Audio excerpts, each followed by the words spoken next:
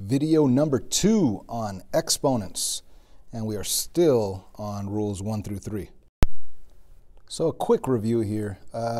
We learned that when you had x to the second times x to the third, you end up adding the exponents. So this is what happens, the 2 plus 3. Now you don't have to show this, you just show your answer, x to the fifth, okay?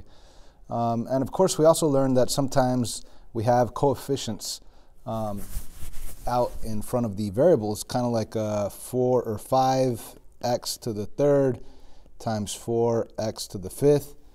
Okay, well right here you just rearrange it, put the coefficients, the 5 and the 4, put them together and put the x's together because it's all multiplication between all the terms. So you could rewrite this as 5 times 4 times x to the third times x to the fifth. And 5 times 4, when you think about 5 times 4, that's 20. So your answer has a coefficient of 20. And then x to the third times x to the fifth is x to the eighth. You simply add the exponents. That was rule 1. And it doesn't matter if you have just x's or x, y's, and z's or a, b's, and c's. You could just rearrange them. So right here, for example, you just take the coefficient 2, coefficient 3, 2 times 3. And then I would take the x's, the x to the second, x to the third, and put them together. And then I would take the z to the fifth and z to the fourth, write them together. And later on, once you get really comfortable with this, you don't even have to show this work. You could just add them up in your head, right? So 2 times 3 is 6. X to the second times x to the third is x to the fifth. Add the exponents. Z to the fifth times z to the fourth is z to the ninth. 5 plus 4 is 9. That's your final answer, and that's a complete review on Rule 1. Again, that's Rule 1. And you don't have to memorize Rule 1, Rule 2, Rule 3. You have to memorize the rules, but you don't have to remember which one's number 1, which one's number 2. But this is the first rule that we learned. When you have the same base and you're multiplying, just add the exponents. Let's move on to Rule 2. Rule 2 was when you had a power to a power, you multiply, so x to the sixth is your answer right there. So Rule 2 is pretty basic. And of course, you could have a power to a power to a power. So you could have like x to the second to the third, and then a bracket, and then to the fifth. And then you'd have, okay, 2 times 3, that's 6, and then 6 times 5, that's 30. So your answer is x to the 30th.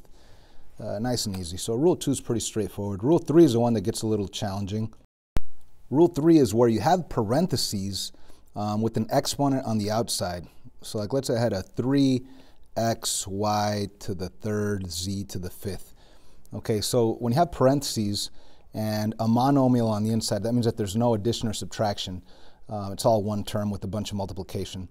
With an exponent on the outside of the parentheses, you distribute that outside exponent to each and every inside exponent, and when you have a power to a power, you multiply.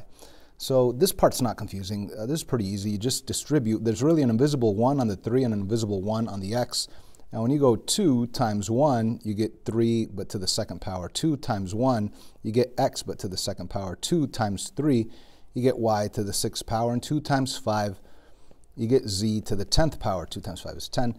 And the only other thing you could do right there is a 3 squared. 3 squared is really 3 times 3. So your final answer is 9x squared, y to the sixth, z to the 10.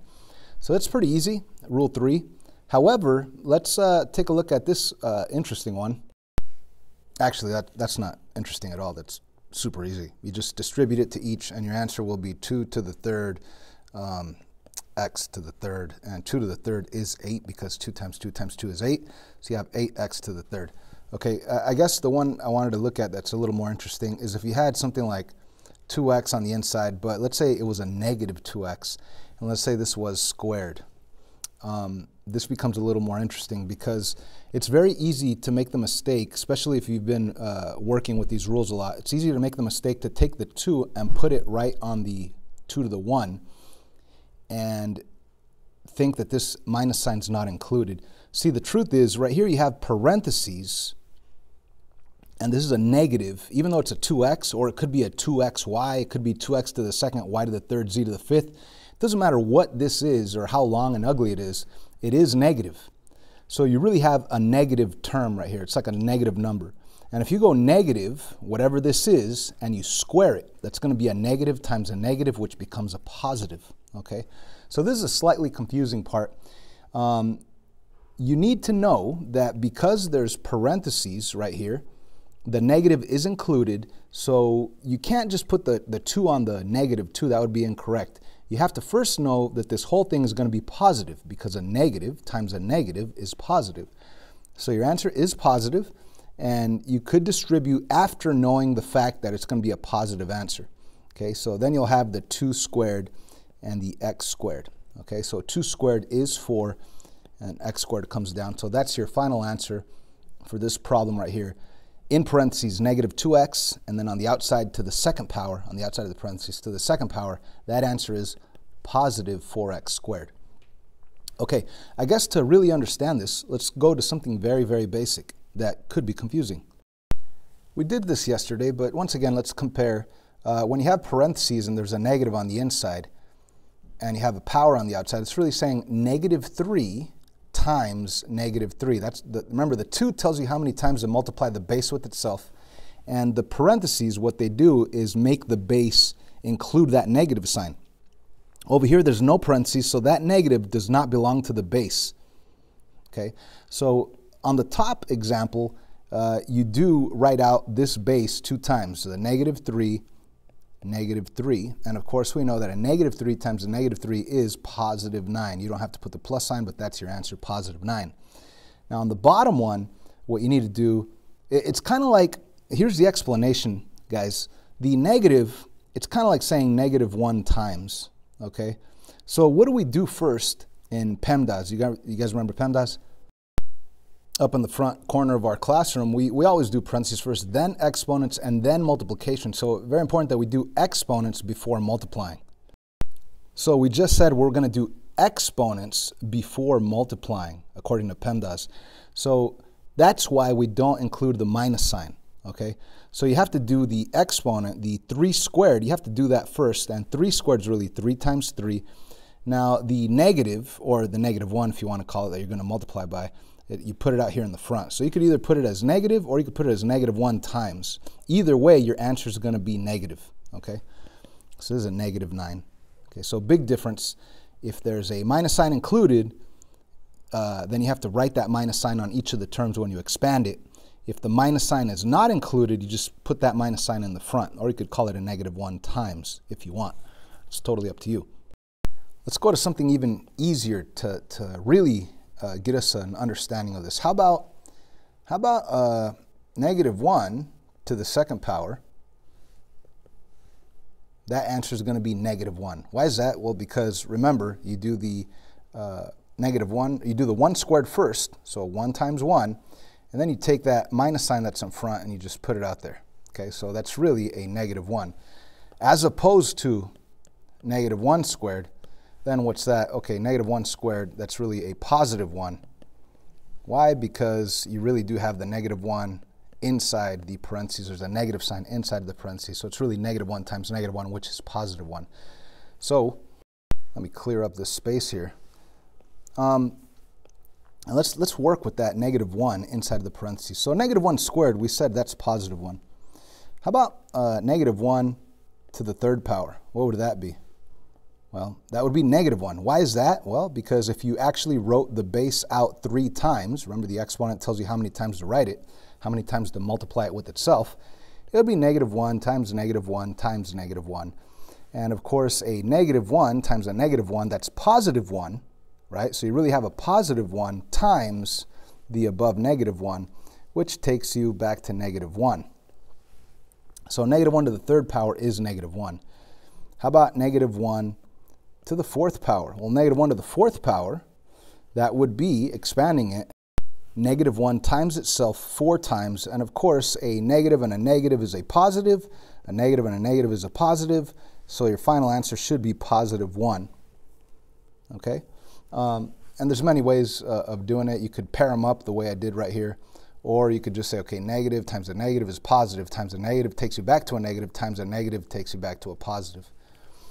Let's continue. So just to sum it up again, negative 1 to the second power, that's really a positive 1. Negative 1 to the third power, that's really a negative 1. Negative 1 to the fourth power, that's really a positive 1. If I go negative 1 to the fifth power, what's that going to be? Let's expand it. There it is, 1, 2, 3, 4, 5. There's 5 of those negative ones. I'm multiplying all of them together. Now, at this point, you should start seeing the pattern, and you should come to the conclusion, and you should be able to create your own shortcut as opposed to me telling you what the rule is, okay? So as you could see, or as we know, a negative times a negative is a positive. So if you're able to pair them up, okay, that's a pair of negative ones. When you multiply it together, that's positive 1. Here's a pair of negative ones. So when you multiply those together, you get a positive. And there's a leftover negative 1. So it's really like if you had positive times a negative, well, that's going to be negative 1. Okay. Now, as you can see, look at the pattern. Negative 1 squared is a positive. Negative 1 to the third is a negative. Negative 1 to the fourth is a positive. Negative 1 to the fifth is a negative. So you should be able to understand and conclude what negative 1 to the let's say 12th power is. Negative 1 to the 12th power, is that going to be positive 1 or negative 1? Let's think about this. If we were to expand, there's 12. And we know that if you're able to pair them up, now when I say pair them up, that's saying if this number is divisible by 2. If it's an even number, you're going to be able to pair up all the negatives. So look, it's a pair, pair, pair, pair, pair, pair. So the answer, you know that a pair gives you positive, so it's all going to be positive. Okay, so it's all positive, so your answer is positive 1. So the shortcut, the conclusion that you guys should be making right now is if you have parentheses with a negative on the inside and you have an even power, then your answer will be positive, because you're able to pair them all up. Because if it's even, they're going to pair up. There's not going to be any one single one left over. But if it's odd, as you can see, pairs up, there's one left over, which makes it negative. So once again, if you have parentheses with a negative on the inside and your exponent is even, then your answer will be positive. If you have parentheses with a negative on the inside and you have an odd power, then there's going to be an odd one out. It's going to be a leftover, so your answer will be negative, okay? So if we look at negative 1 to the 97th power, now it'd be ridiculous to expand it. I'm not going to do that. It would take up the whole screen here. But I do know that it's an odd exponent, so if I were to expand it, my terms would not pair up. There would be one left over. There would be one odd negative 1 out. So this would cause it to be a negative answer. So your answer is negative 1. Likewise, if I had negative 1 to the 207th power, that's still going to be a negative 1. Or negative 1 to the 96th power. I know that that's going to be positive 1. Why is that? That's because the exponent is even. And if I were to write this base out, negative 1 times negative 1 times negative 1, 96 times, I know because it's divisible by 2, I know I'll be able to pair them each up. So I could like do negative 1 times negative 1 is positive 1. So I'd be able to pair them all up and my answer would be positive. So this is a very important fact to know, a very important rule that you guys should have created already by seeing these examples. And the rule is when you have parentheses with the negative on the inside and your exponent is odd, then you're going to end up with a negative answer. But if your exponent is even, you're going to end up with a positive answer, okay? Now, when you're doing negative 1 as your base, well, yeah, it's either going to be negative 1 or positive 1, but this rule also comes in handy when you don't have a negative 1 as a base. Like, let's say you had negative 2. Negative 2 to the, and let's go with an even power, negative 2 to the 6th, okay? I already know that my answer is going to be positive. Why is that? Because I have a negative on the inside of the parentheses, I have an even power, which means I'll be able to pair up all the negatives, which converts everything to become a positive answer. As opposed to having negative 2 to the, let's say, 7th power, I know that that answer is going to be negative. So I already know that the top answer is going to be positive. I already know that the bottom answer is going to be negative. Now let me just show you right here on the side. Let me expand the top one. So there it is, expanded in blue, and I know that each pair of negatives will become positive. Like negative 2 times negative 2, that is 4, right? And negative 2 times negative 2, that is 4 as well. And negative 2 times negative 2, that is 4 as well. So you could actually do 4 times 4 times 4. And 4 times 4 is 16, and 16 times 4 is 64. So my answer really is positive 64. See, I knew that my answer was going to be positive because of the negative that's included in the parentheses and the exponent is even. If there's a negative included in the parentheses and the exponent is odd, I already know my answer is going to be negative. Let me expand that for you to prove it to you. So, of course, this is without a calculator. I'm doing this all in my head here. Negative 2 times negative 2, that's 4. Negative 2 times negative 2, that's 4. Negative 2 times negative 2, that's 4. So I really have 4 times 4 times 4. And then there's a leftover negative 2. So I need to bring that down and multiply by negative 2. So let's think about this. We have negative 4 times 4, that's 16. 16 times 4, that's 64. And 64 times negative 2, all right? You have 64 times negative 2. That becomes negative 128. So my answer is negative 128. Now, I didn't know the answer right off the top of my head. I actually had to work it out, but I did know that the answer was negative. Why is that? Because I have a negative included in the parentheses and I have an odd exponent. Okay, so let's get that, let's understand that when you have a negative on the inside of the parentheses, an odd exponent, your answer should be negative. When you have a negative on the inside of the parentheses with an even exponent, your answer will be positive. So I think this truth becomes in handy when we look at our homework, particularly on number 21. Okay. Again, the rule 3 that we have learned is to distribute the outside exponent to each and every inside exponent. So it's really easy to make the mistake and leaving this negative right there, which would be wrong. Okay, that would be wrong. What you need to do is right from the start, understand that this is a positive answer. Now, why is it positive? Because you have negatives inside the parentheses. So here are your parentheses, there's a negative. So you really have a negative number. You could call it negative 6 or negative 64, whatever. It doesn't matter what this nasty number is. It could be negative 6p, could be negative 6pqr, could be negative 6p to the second, q to the fifth, z to the 9, whatever. It doesn't matter what it is, you know that it's negative. And you know that you're squaring this negative number. So when you square a negative number, that's really a negative times a negative, which gives you a positive. Now, if this would have been an odd power, then the answer would be negative.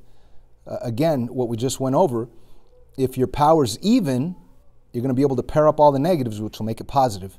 If your power's odd, it's going to be a negative answer. So in this case, your answer is positive. Please do not make the mistake of saying that your answer is negative 36.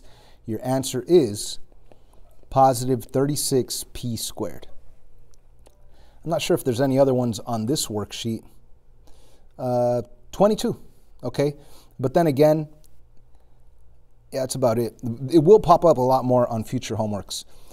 So right here, once again, we have parentheses with the negative on the inside, okay? So if it's even, it's going to be positive, your answer. If it's odd, it's going to be a negative, your answer. So we know it's odd, we know that our answer is going to be negative.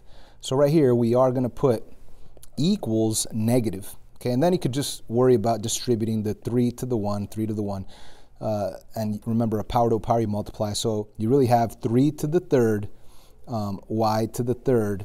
And we already know that the answer is going to be negative. So when we simplify, we don't even have to think of it as negative 3. You just bring down the negative and go 3 to the third. 3 times 3 is 9. 9 times 3 is 27. Bring down to the y to the third. And there's your answer, negative 27. Y to the third. So that rule is very important that you understand that. When you have negatives on the inside of the parentheses and your exponent is odd, your answer is going to be negative. When you have negative on the inside of the parentheses and your exponent's even, then your answer is going to be positive. So there's one more slight detail that we're going to be working with with rule 3. Remember, rule 3 is where you have parentheses with an exponent on the outside. Now, if you did have like 2x to the third, then you distribute it to each term. So you'd have 2 squared x to the 6th, power to a power you multiply. So you'd have 4x to the 6th. Now, let's say, again, rule 3 is distributing the outside exponent to the inside. And as long as you don't have addition or subtraction in here, you're good to go. What I want to do right now is actually change what's inside the parentheses. I want to actually make it, let's say, 2x to the third over y to the 5th. Yes, we will have fractions inside the parentheses. I know you're thinking, what? So the thing is, the rule still stands. Is there any addition or subtraction anywhere in here? No. There's division. The fraction bar is really division. And that's fine because, remember, we like multiplication. We like division. Multiplication and division are pretty much the same thing. So the rule still holds here. You have parentheses with an exponent on the outside. What do we do when we have this? You distribute it to each and every inside exponent, and you multiply them. So on the inside, we have an exponent of 1. We also have the exponent of 3, exponent of 5, and a power to a power you multiply. So we're going to take this 2, and we're going to distribute it to the 1 right there, and you're going to end up with 2 to the 2nd. Take the 2, distribute it to the 3, and you're going to have x to the power to a power you multiply. 3 times 2 is 6. And on the bottom, you're going to take that 2 and distribute it to the power of 5 right there. Y to the 5 times 2 is 10. Okay. Now the only, that's your answer, but the only other thing you could do is simplify this 2 squared. 2 times 2 is 4. So the final answer is 4, x to the 6th, y to the 10. Let's have you guys try one. So we have this problem right here. There are parentheses. There is an exponent on the outside. And on the inside, there is no addition or subtraction. There's multiplication, multiplication, and division. That's totally fine. So we do use the rule. Take that power and distribute it to each and every inside exponent. And remember, a power to a power you multiply. So when I distribute, I'm going to take the 3 and put it right there on the 2. Power to a power multiply. So I will end up with x to the 6th. And then take the 3, put it on the y, which there's an invisible 1. 3 times 1 is 3. And on the bottom, I take the 3 and put it on the invisible 1 right there. And 3 times 1 is 3, so I have 3 to the 3rd. And then take the 3 and put it on the 5, power to a power multiply. 5 times 3 is 15, so I have z to the 15. So that's my answer. However, I could simplify the 3 to the 3rd. The answer is not 9 down there. It's actually 27. 3 times 3 is 9. 9 times 3 is 27. And of course, I'm going to rewrite everything else. The x to the 6th up here, the y to the 3rd, and also the z to the 15. That is my final answer for that one. Let's try one more. So we have this fraction in the parentheses, and we have an exponent on the outside. There's no addition or subtraction, so I am able to distribute it to each and every term. You know what? Let's make this more interesting. Let's put a negative sign in front of this fraction. So we have this fraction, but it is negative, okay? Now let's think about what we learned on this video here. This whole number, whether it's a fraction, whether it's a long, disgusting number, or a small, nice number, it is negative. This is saying negative something to the 2nd power. So we said when you have a negative to the 2nd power, a negative times a negative is a positive, right? So as long as your exponent is even, your answer will be positive. If your exponent were odd, like a 3 or a 5 or a 7, then your answer would be negative, okay? So let's distribute, and we already know that the answer is going to be positive. So I don't even have to worry about this guy anymore. But let's distribute 2, there's an invisible 1 right there, that's going to be 2 to the 2nd power. And then 2 right there on the 3, that's going to be at x, 2 times 3 is 6. On the bottom, 2 on the 3, that's going to be 3 squared. 2 on the y squared, it's going to be y to the 4th, power to a power multiply. And then 2 on the 1, there's an invisible 1, z to the 1, that's going to be z to the 2nd. The only other thing you could do is simplify 2 squared and 3 squared. Final answer, 4x to the 6th over 9 y to the fourth, z to the second. That's your final answer for that one. One more, guys. So we do have negative something to the 9th power. That's an odd exponent. Is your answer going to be positive or negative? Everybody should say my answer is negative.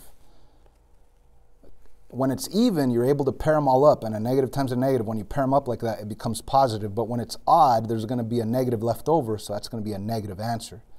Okay, so now it's just a question of distributing the outside exponent to each of the insides. So 9 right there will give you x to the 18. 9 right there will give you y to the 45. 9 right there will give you a z to the 36. And that's your final answer right there. It is negative. You have to put the negative. I hope this lesson helps you understand the first 3 rules of exponents better. These were the first 3 rules that we went over. It's on the board in class. If you really want a better understanding, please make sure you watch the first video on these 3 rules that I posted day before yesterday.